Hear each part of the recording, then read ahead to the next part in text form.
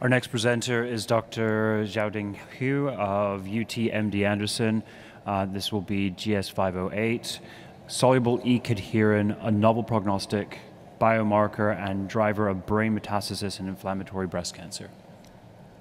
Good afternoon, everyone. It's my great honor to speak here. Today, my topic is soluble E-cadherin, a novel prognostic biomarker and driver of brain metastasis in inflammatory breast cancer. Okay. First, I will give you an introduction of inflammatory breast cancer, IBC.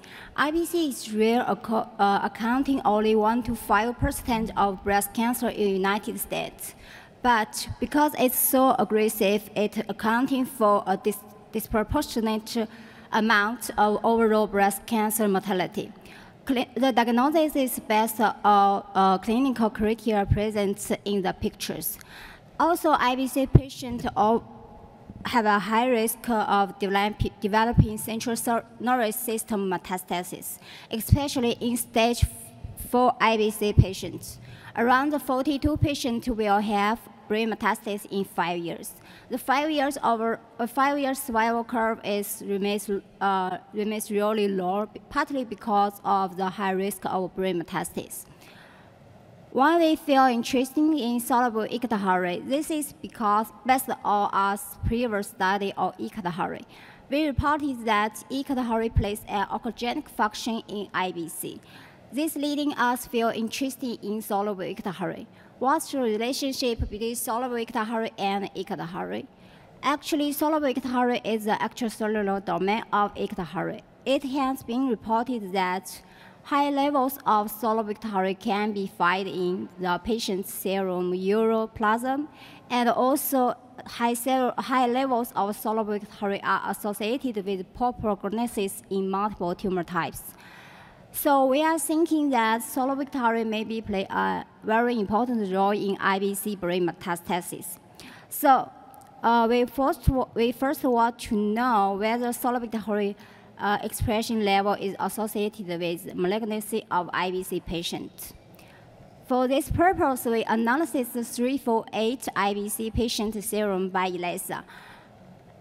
In our result, you can see clearly that high soluble E-cadherin IBC patients have the worst overall survival and a high incidence of developing brain metastasis compared with low serum patients. Moreover, our multivariable result shows high serum soluble E-cadherin level is independently correlated with the poor overall survival in IBC patients. So next, we are aimed to understand the functional and molecular mechanism of soluble E-cadherin in IBC brain metastasis. Based on the structure of soluble E-cadherin, we generate the lentivirus plasmid that construct the overexpression stable cell lines in 4 IBC cells, including 2 HER2-positive and 2 CHIP-negative IBC cells. Next, we performed the migration and evasion transfer experiments. In our result, you can see clearly soluble E-cadherin promotes migration and evasion in IBC cells. As we all know, during the progression of metastasis, anoki's resistance was shown to facilitate the survival of cancer cells that detach from the original sites, thereby facilitate to the metastasis. So we want to know if soluble E-cadherin also affects the anoki's resistance ability in IBC cells. For this, the cells were treated by poloHEMA for 24 hours, then analysis by flow cytometry. We can see the codification results here. We can see clearly that the soluble E-cadherin group have significantly inhibited the anoki's cells. Then we move to our in vivo work. Here we use MDA IBC3 cell lines. These cell lines were generated by Dr. Wendy Woods. This cell could form brain metastasis through tail vein injection. We inject our control and soluble E-cadherin overexpression group through tail vein. Then our result shows high soluble E-cadherin group have a high incidence generated brain metastasis. Also, high soluble E-cadherin significantly enhance the brain mets burden, including brain mets number and size. Moreover, soluble ectohari group have worse overall survival and brain mass-free survival compared with controls. Also, we performed another IBC cells, Sym149 cells in vivo study. For this cell, we inject a control and a soluble ectohari group through intracardiac.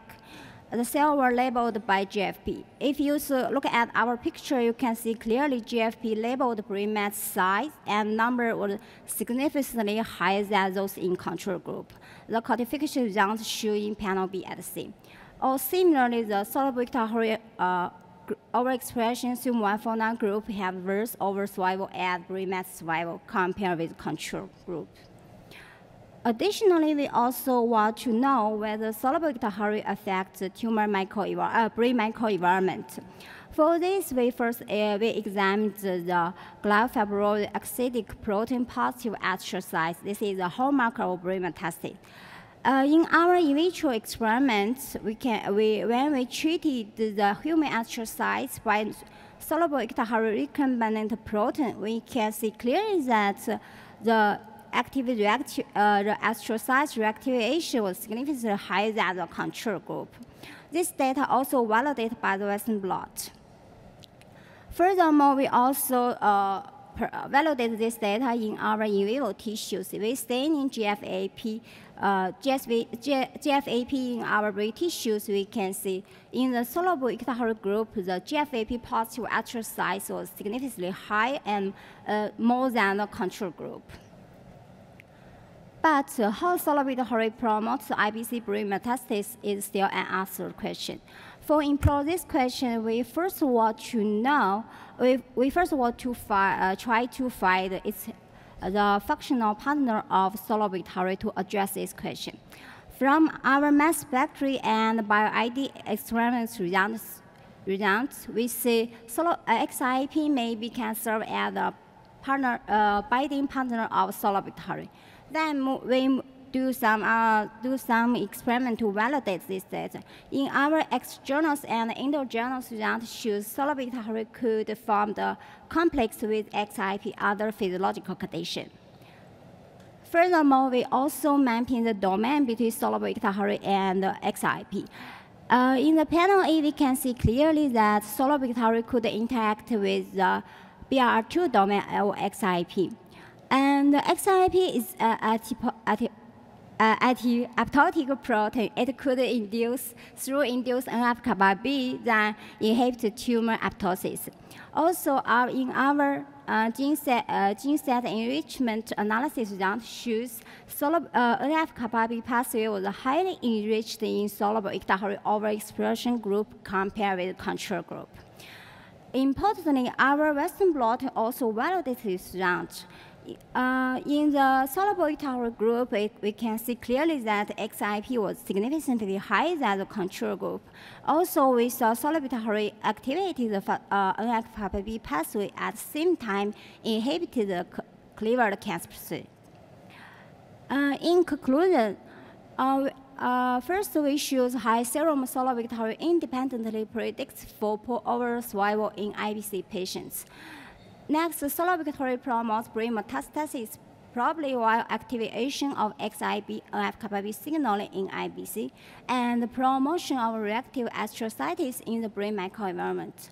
Also, soluble ectohari is a potential therapeutic target and biomarker for patients with metastatic IBC. At the end, I must say special thanks to my mentor, Dr. Bisrat, and our dedicated IBC clinical and MD Anderson, and also thanks all the collaborators and funders who help us obtain this wonderful results. Thanks again.